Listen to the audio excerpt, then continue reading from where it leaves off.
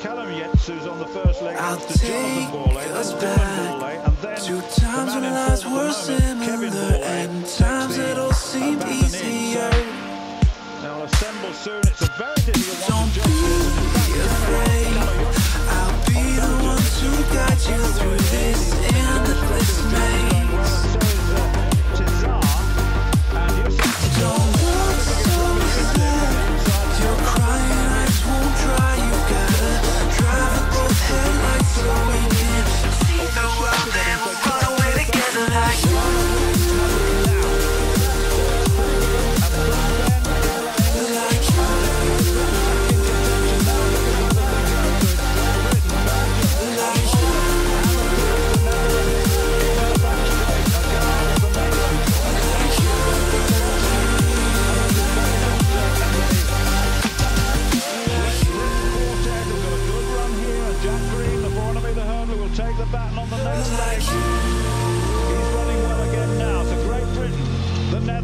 Belgium, Germany, and then Ireland. In fact, it's the Czech Republic. Going very strongly indeed and coming through very, very quickly. So, come close to me. I'll whisper in your ear the things that we could be. In second place, the Poles in third place. I'll drown us in the purple drapes that you were clothed in. We can live like royalty. Just sitting down behind him, and look at the. I'll sing to you like a radio that's held beneath your window.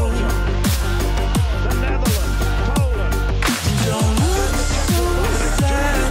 You're crying, eyes won't dry. You gotta drive with both headlights so we can see the world and we'll run away together like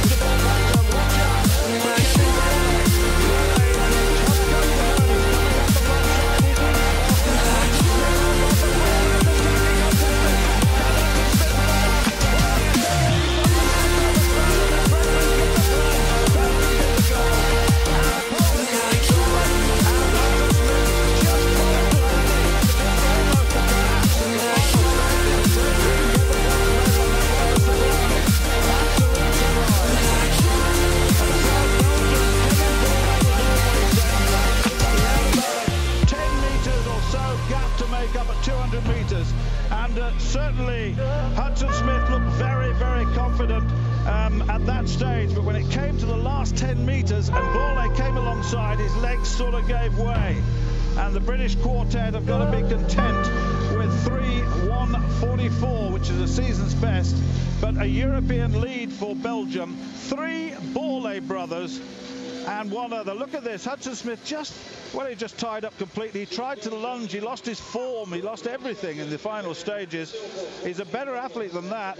And then in the end, when he got through the line, that baton went to the floor. And I'm telling you, he's very disappointed. And look at this. Looks so comfortable at this stage. But look at the cadence on Borlée. And look on the near side, the Pole going very well. Now, Melko. Poland always do well in 4x4 races. But that was a surprise. I must say it was a surprise. Belgium get the gold, Poland the silver, and Great Britain and Northern Ireland take the bronze. And it was down to the Borlée brothers once again. What a talented family. There's a sister as well, and she's a talented athlete. But Mum and Dad very proud of their boys today, because they have been a very, very powerful part of becoming European champions. The Netherlands, well, they couldn't do it on the day, could they? They were in 7th place, and nothing they could do about that. But there it is, Belgium, the gold medalist, a European lead time of 3:01:10. Poland get the silver, a season's best 3:01:18, and Great Britain and Northern Ireland also a season's best, but 3:01:44.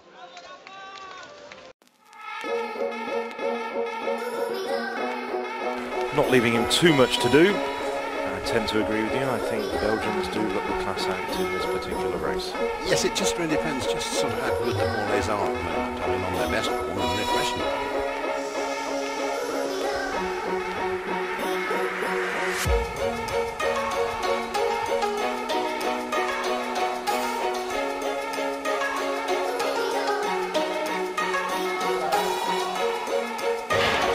4x400 metres, the last event of the 33rd European Indoor Championships.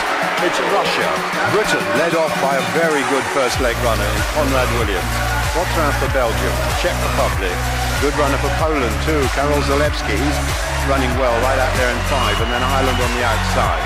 So it's Watrin for Belgium, who's yielded the lead to the Polish athlete Zalewski. Then just elimination really Ireland a little bit. Oh no, Ireland are up there as well. But it is Poland who lead round. They've got their best runner, of course, on this leg. So much depends on these tactics. It's a good run by Watrin. That will help when it comes to the Borlées. He's in second place. Williams isn't going so well for Britain as one might expect. He's having to run up very wide all the way round. Misjudged that badly. So Britain got the best place on this race. They're left in last place. The poles are flying. And they've got Rafał Omelko. So Poland looking really good, and then this is Dylan Borlée going for Belgium. There's Saum for the Czech Republic in their third leg.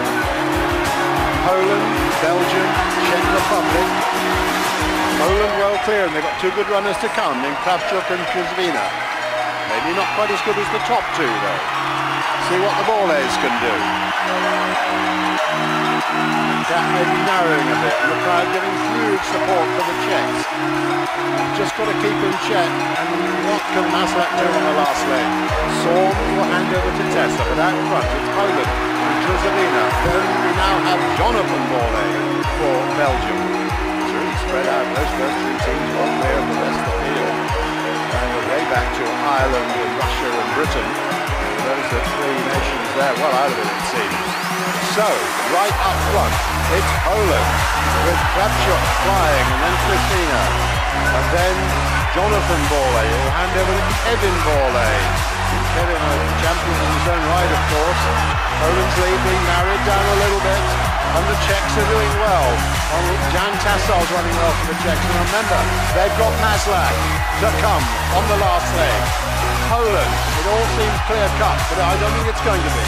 Kuzvina takes over. Then we have Jonathan Borlée, and then Maslak will never have heard cheers like this, and it's a huge gap he's got to have a go at. He's a very experienced runner, he'll know what he's got to do, but it is a long, long way. But look at Kevin Borlée now, narrowing the gap on Kuzvina of Poland. Got a good year last year. The most experienced runner here is Kevin Borlée. I think Maslak's got a job to narrow that. He's still far too far behind, surely. Let's see. Kuzvina for Poland. Kevin Borlée for Belgium. The three Borlée brothers running together. Can they bring Belgium to the gold medal? It's still the pole, but Kevin Borlée has timed it, and Kevin Borlée comes up to win.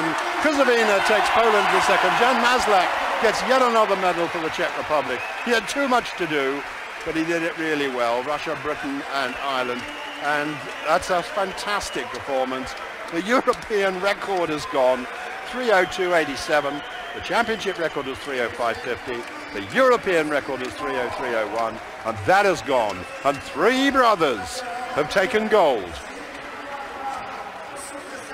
Well, we'll have to look back through the statistics books to see whether there was any other relay team in the history of the European Championships that sported three brothers, let alone one that won a medal, and let alone one that won the European title. Look at that, European record, 3:02.87 for the Belgian team.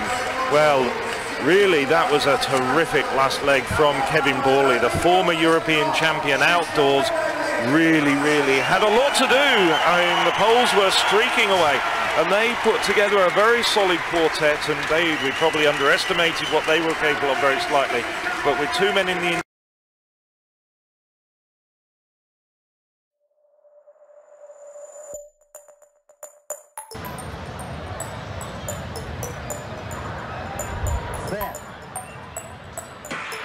United States and Jamaica side by side in 6 and 7. The Belgian Dylan Borlée's gone out fast. Also Verberg. And on the inside in 3 for the Bahamas, Ramon Miller getting huge support from the crowd. There's David Verberg powering down the back straight. And he maybe has the lead in lane 6. But also going well in 3 is Miller. It's United States and Bahamas as they come around the second bend. United States have the advantage. Verberg will be handing over to Tony McQuay. Rashid McDonald is trying for all his worth to stay with him. And on the outside, Borlée's running a really good leg. But as they come up now towards the handover, United States are going to hand over in front. In second place, it's going to be tight. Jamaica and Belgium together. So up and running is the USA. Belgium in hot pursuit. USA have got a really good runner on this second leg in Tony McQuay, the World Championship silver medalist, and he has gone out very hard indeed. But just listen to the round of applause for Michael Maggio, the 30-year-old who has come through into second place for the Bahamas, part of the golden night from London 2012. And Eno still looking poised on Maggio's shoulder as we come into the home straight. But it's Tony McQuay for the USA away and clear. Michael Maggio holding his ball. He ran the third leg in London 2012. And Tony McQuay is going away again, opening up the accelerator. And look at Stephen Cruz for Belgium. There's the non-Borlée for the squad. Julie Watrin, but it's USA hanging on to Warren in the lead. Well, Jeremy Warren, 2 goals in Athens. What better man can you want on the far leg? But chasing him hard is Gardner, the 19-year-old, this youngster, who's personal best of 45-24 this year. He's gone storming past the previous Olympic champion. Look at this. Has he gone too fast? Jeremy Warren is no fool. He is a class 400-metre runner, and Gardner just stormed past him. Can he hold it on? If he can hold on, this will be a great leg for the Golden Knights. But you can see Warren is coming again. The experience has paid off. He waited, and the United States are back in the league. Gardner is in second place, just behind them. Belgium it is, with the Borlée's coming through yet again. Well, there's a big gap, isn't there, between first and second. Chris Brown has taken the baton for Bahamas. But how can he make up the ground on a man with the credentials and the short merit? He's giving it his best. The gap is narrowing a bit. Borlée, the other one of the twins, running, of course, for Belgium, Kevin Borlée, and the gap is still narrowing. But it's LaShawn Merritt, one of the most experienced men in the world for the United States. He's got something like 7 meters.